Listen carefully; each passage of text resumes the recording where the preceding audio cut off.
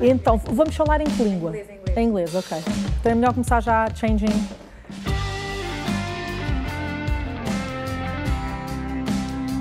I grew up as an only child. My father is Brazilian and he's an architect, and my mother is Portuguese and she had an art gallery. So I grew up always in the middle of this deep, intrinsic artistic environment, always with my house full of artists from the gallery that came to visit or to have dinner with us, my father making barbecues with all his friends, architects, artists. A lot of them foreigners. The environment was very rich, and me being an only child, and lots of these people, some had children, some didn't, so I was always around them, listening to their conversations, building into, trying to hear what they were talking about, always sketching. I always had my drawer with my toys, with my sketchbooks, and they would start playing cards, and I would go to my corner, pick out my things, and I would play alone for hours on hours and hours. So I used to travel a lot with them. My parents took me everywhere. For example, my father, I was always asking him, I need to go to the zoo. I want to go see these animals. Please take me to the zoo. And he would always say, Joana, no, I'm against the zoo, but I will take you to the zoo when I feel it's time that you should go. But I'm going to take you to a real zoo. I said, okay. One day I arrived from school. I was about 13 years old, and he said, Joana, next week we're going to Africa. So get ready. So there we went, the three of us, on a huge safari, staying in lots of different reserves and watching the animals, you know, right there. And I even saw a fight between an elephant and a lion. At 3 o'clock in the morning, my father called me and said, come look. So we were in our room and the animals were passing underneath, and he said, you see who's the king of the jungle? You know, it's the elephant, it's not the lion. We lived a lot of special times. My mother always sang jazz and fado and bossa nova. So the house was always full of music. It was very beautiful. I had a really beautiful child, I must say. My father wanted me to be a global, a citizen of the world. And my mother, yes, she went along, but my father was wanted really for me to be bilingual, etc. So that also was very rich for me, you know, in my imaginary world, in my cultural world. So all of these things added to my childhood, yeah.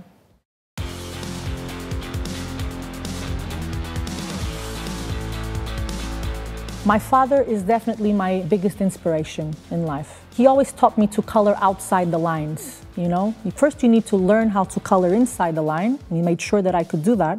And then he said, now play. If you can do that, now go ahead and play. Go outside the line, break the rule, but be constructive in the way that you do it. So because of his malandragem, he had a bit of this bossa nova in him that I think I had acquired it by just being around him so much. And I have this also. It's a way of communicating, it's a way of living that you risk. So he always risked a lot. You know, he was a great adventurer, and he always taught me to surprise myself constantly, to surpass myself, not to do everything exactly as the rules demand, but to do it constructively. So when you go outside, you need to do it in a creative and in a constructive way. My mother, she's my pillar in life. My mother is the more intellectual side. My father has a huge intelligence, but it's also more emotional, more adventurous. And my mother is a center, is my core. Very intelligent woman, also very sensitive to creativity, to arts. The beauty of their relationship and how they balanced each other always.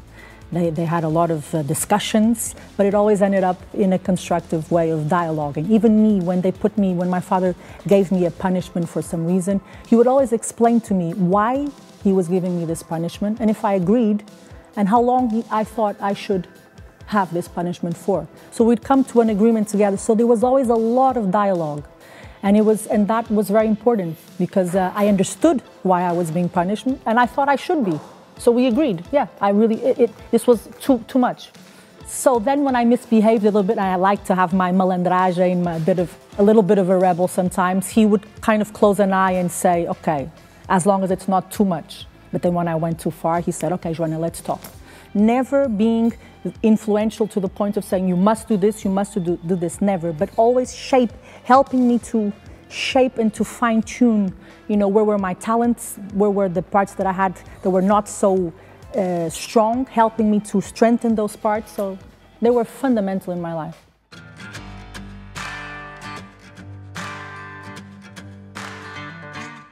I love objects. I've always loved objects. For me, I always usually have something in my pocket with me every day, something that reminds me of someone or reminds me of a moment or something that I've lived. So when I was young, my toys were not at all dolls, Barbies. They were usually old wooden toys. Something was broken, for example, in them. And then together with my father, who was also very good with his hands at bricolage and had a little workshop at the back of our house with all the tools, we'd go there, we'd fix it, and we would add something to it. And I like that. I always like to have something that had kind of a glitch in it, an object with a glitch, and then reconstruct it, tell my story on top of that story. When I was about 15 years old, I started to collect things that somehow touched me. So from photographs of people that I didn't know, but I liked the photo, or things that I found in markets. I started going to markets when I was about 18 years old, and I'm obsessed about markets. You have to be able to scan very well because there's a lot of information. Then with the years and with the experience, you start to understand how to very fast scan what's important and what's not important. I wanted to express myself through art, and I was creating small-scale pieces, doing a few exhibitions, and those pieces were all started from an object that I had found. Some of them I had found 10 years ago. They were still at my studio, but I decided to celebrate them at the moment when I thought this is it. For example, one of the exhibitions was Small Things to Collect was the name of the exhibition, and it was a collective exhibition. And I had to come in with a piece. And I had a little Mona Lisa painting that I had had for years in my bathroom. And it was, just there on a corner somewhere in a flea market. I got it. And I had it there, and I thought, okay, small things to collect. So the format was perfect. And what is it about Mona Lisa that I think is extraordinary? And I think it's her smile. And what is it about her smile? It's sweet. It's very dolce. What did I do? I asked my miniature artist that I work with for many years to make 50 bees for me, little very small bees, and I applied all the bees around her mouth, around her smile, and then at the bottom of the painting, it was inside a drawer, inside a little box with a drawer underneath. There were little bottles, little glass flasks with the honey. So it was a whole, and it was called The Sweet Smile of Mona Lisa. So just for you to see how that piece 10 years later came to life. Anyway, yeah, I don't like the word garbage. I don't like the word lixo. I don't, everybody said to me at that time, shit, you only collect shit. I mean, this is all shit. And I thought, okay, you call it shit, okay.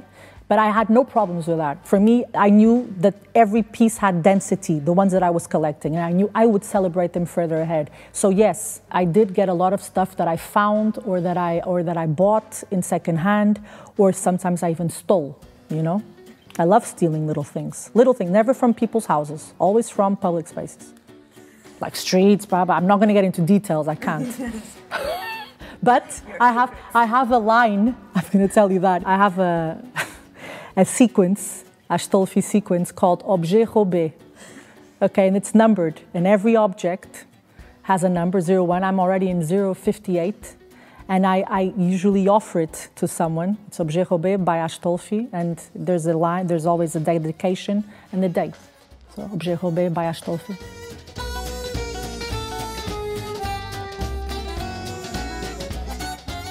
The international school was fundamental for me, was fundamental. I had a very close contact with my teachers, very close. It was a one-to-one relationship.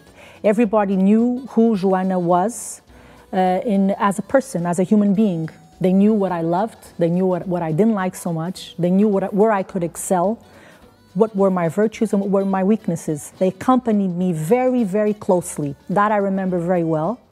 They pushed me where they had to push me. They fine-tuned me in a lot of ways. They taught me how to research very deeply. Okay, I did a lot of, they taught us how to be more curious if you're not, I was already quite curious, but they taught me how to, okay, you're interested in this, you want to do a project based on this, okay, go deeper, go look at all sources. So the research side, I still use it very much today, the research and the registering of things. So I have thousands of sketchbooks that I sometimes go back to remind myself what I saw in that trip that I made to that place, because now it could be interesting for a project that I'm going to start a hotel in Lisbon that I'm going to use that reference. So I always register everything. I research a lot. I have to say, I'm never bored. I mean, there's not one moment. I would love to be a little bit bored. I'm buying boredom. It's funny how people sometimes say I'm bored, and I say, shit, man, I would love to be bored. But anyway, the research side, the closeness to the teachers. My friends were from all around the world. So we exchanged stories from our cultures, from our lives. That was all very positive in my upbringing, all of that, yeah. And I still am in contact with 2 or 3 of those teachers. You know, teachers can have a lot of impact in your life. Always in 20, there'll be 1 maybe, but I still have that contact. It's really special, yeah.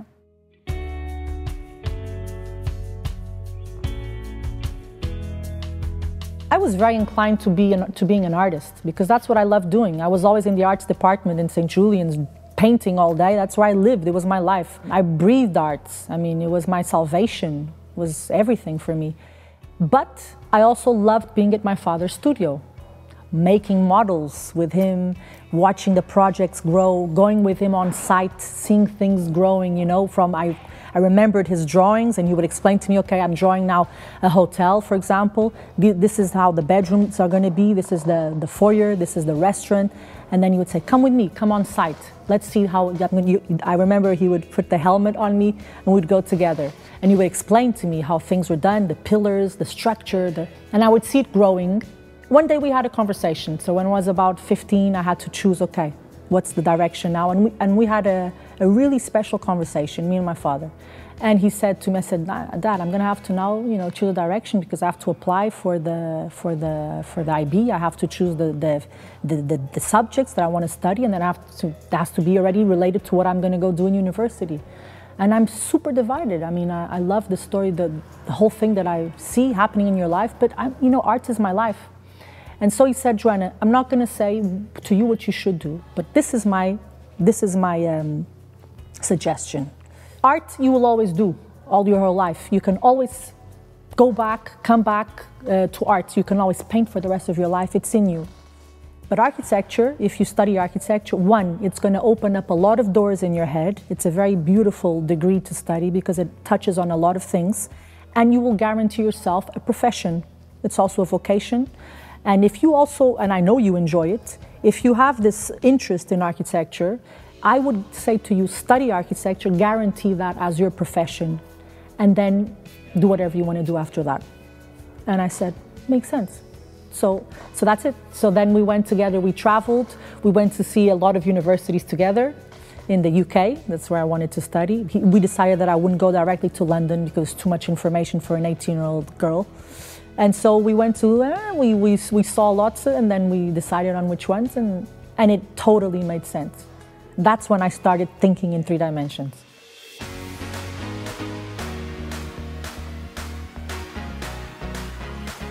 During my degree, every year that passed, I understood, and this is something that you just feel inside you, and it's a calling, no? It's umbilical.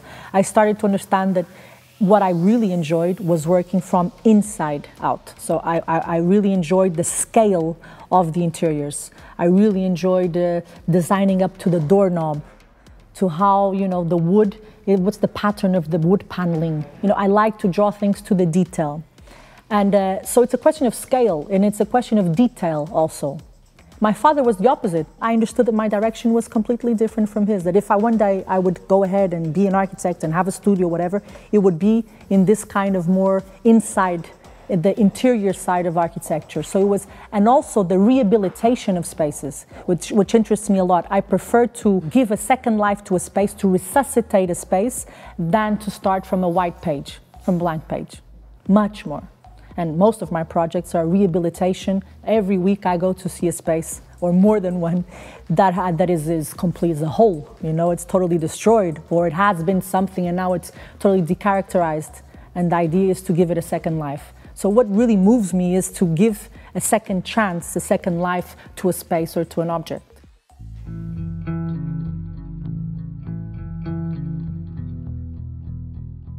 He only had a few months left to live if he didn't have the liver transplant. So it was a huge battle and a very big fight that my mother, who's a big lioness also, she had to do this fight with me, but I was young, I was 20, I didn't know exactly how I only was there to also to support her, But she managed to put my father on the list, on the transplant list. They did not want to operate my father. They said he will not survive. He's very, very weak, very, very weak. And he was at the hospital being balanced because the liver no longer filtered anything. And there were days where he didn't recognize me because the toxins were in his head. So he was not, but I always took, and I still have in my memory vitrine at home, which was this really makes me a bit emotional.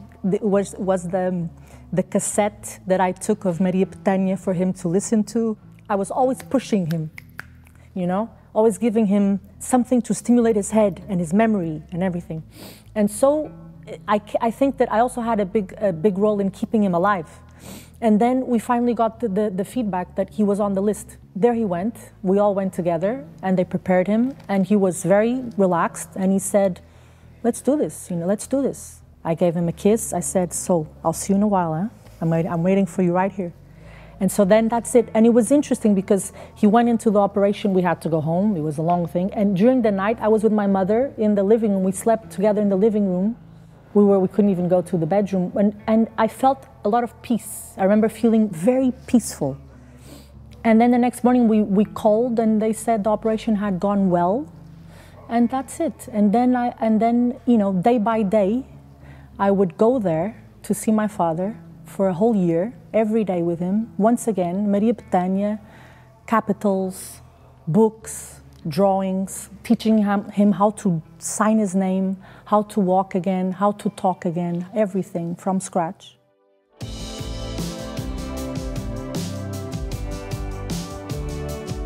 When I arrived, I took my portfolio. I knew which studios I wanted to go and show my portfolio to, but I didn't even have the chance to do any of that because when I arrived, I stayed at a friend's house first, and then I went to an office, a real estate agency to look for a place to live.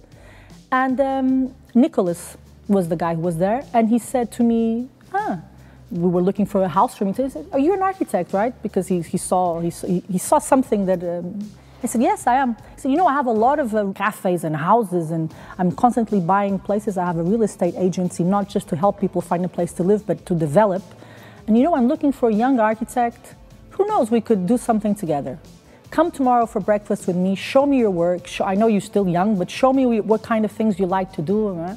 So I went, and he completely bet all his chips on me. And he said, okay, Joana, the first challenge for you is the house in Portobello. Okay, we have to redo this whole house. It's totally destroyed inside, and it's yours.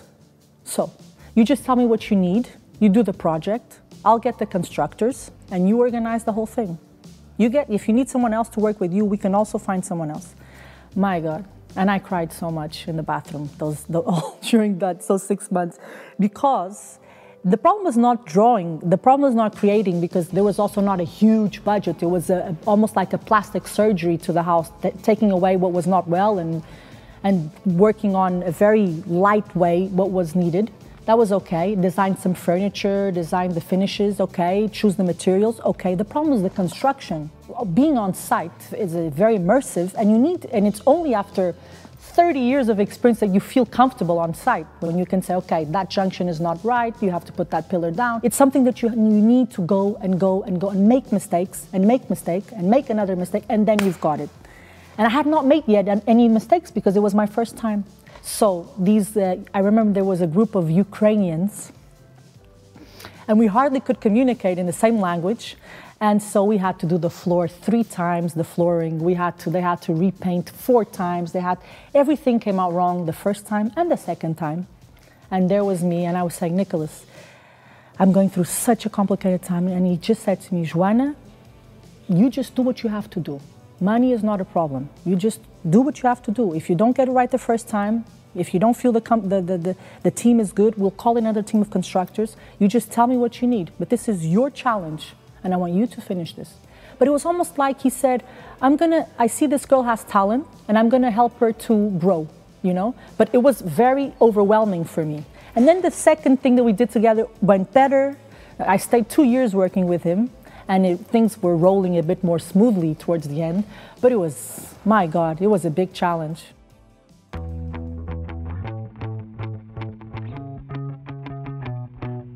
It's like a bunker, all in concrete, designed by Tadao Ando.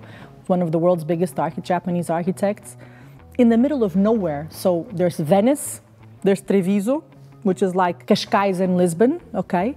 And outside of Treviso, 20 minutes out by bus, there is this most famous think tank, creative think tank in the world called Fábrica. We work inside this concrete building and it has this big circumference with glass, and we're down there, so the light comes in, but we're inside almost like a cave. 300 portfolios arrive per day at Fábrica.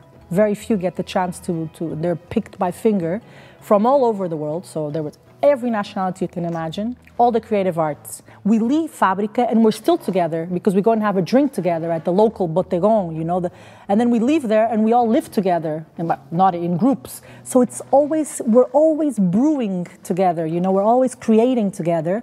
And for me, it was fundamental to express, to push myself further, to see until where I could go, you know, with a 12-hour day, full on with huge brainstorm sessions with geniuses. Everybody in Fábrica is a little genius. They're all very young. I lost my boyfriend there because I couldn't hold everything together. I forgot I had a boyfriend practically, and I had been with him for 2 years. He came with me from Portugal even. He left his job here and we went together, and he went to work at Colors magazine, which is also part of Fábrica. And I was completely obsessed. This one was definitely marked me for life. And I met people there that I still am very close to today.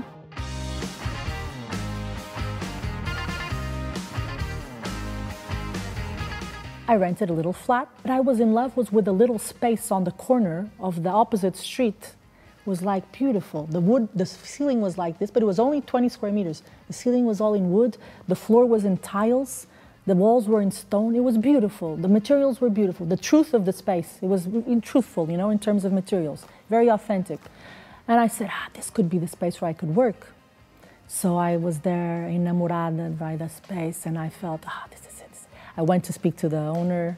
He said, you know, this is going to be a wine bar. You know, this is a wine bar. We're working for a wine bar. I said, but you know, I've been away for so long, and I live right here now, and I want to start my little studio, whatever this is going to be, but this is it. This inspires me. I can see myself sitting here with 2 windows leading to the street with the Maria Cachucha bar on the other side of the street. So I thought, shit, this is great.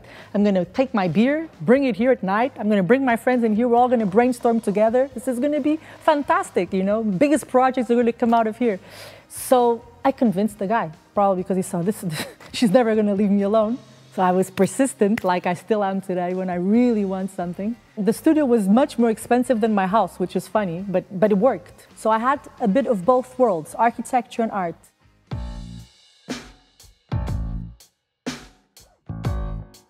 We have a studio, the clean space, where we receive our clients, where we have lunch, where the architects work mostly. And we have the artists in the workshop, and that's the dirty area, you know, where the mess happens, where the noise happens, where everything, you know, where everything explodes. I started making 1 project, 2 projects, then someone saw that project, called us for another project, then we made another one, and the level was there, I think, the level was always there. And we were always trying, I tried to surpass it, and to surpass it, and to surpass it. And what happened? The studio got more and more work. We had to move to bigger spaces. I started to understand I had to create 2 departments, so 1 for architecture and interiors and 1 for the arts. And the architecture projects were going ahead with the restaurants of Villers that we also started doing, with some shops for Manzarra, for Andreóticas. We did Park Bar at the top of in Calçada do Combro. You know, a lot we were doing, but the art spoke louder. They were our passport. It was where, you know, it was my salvation also. It was where I could dream so high, you know. Lisbon started getting invaded, in a good way, in my opinion, by the world, you know, by all kinds of foreigners and coming, living, wanting to set up businesses, hotels, shops, restaurants. And so we already had a portfolio, and we started being called more and more for architecture. So today, in the last 3 years, this has gone round in the sense that architecture is maybe 60%, 65% of our work is the architecture today. People are investing much more in spaces than in art. So we have to, you know, we have to accompany the stream. Joana Astolfi is a big family. We all get along very well. There's a lot of respect. There's a lot of friendship. We help each other a lot. Sometimes the architects go to the arts workshop and they help out if we're in finishing a project, because we always work with deadlines.